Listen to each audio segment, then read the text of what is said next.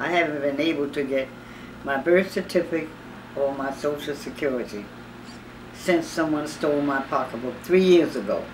Every time I would send the money, I put the, like first it was $5. So I sent the $5, I think maybe about, I know I sent it at least 5 times, and I never heard from them. Then the next time when I went to get it, it had gone up to $10. And I sent that twice, and that was it. I said, the heck with it, I'm not sending my money, I don't get no refund for it.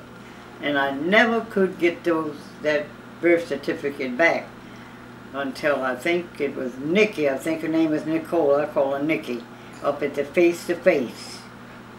I went there to get the ID. That was not quite 3 weeks ago, and it's here. It came here on my birthday. She sent me a card and said, I tried to get it for your birthday, and it came on my birthday. If the people could vote, then we're not even worried about it, if they could vote, because there's enough people out here to put Obama back in there. He's a Democrat. They can put him back in there. But he's not going to get back in there if these people can't vote, so you can believe that. He's not going to get in there.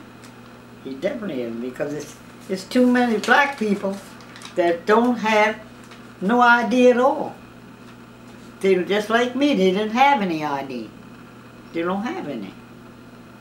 It's crazy, but they just don't have none. And like I said, when their parents died, they never thought that they would need it, I guess. And so they didn't follow it up, because I didn't. I didn't even think about no, I went and did everything I wanted to do. They didn't have to ask me about no ID. Then all of a sudden here come all this ID mess. Everything is ID, ID. If you don't have this state ID, you can't get a cracker out in the street.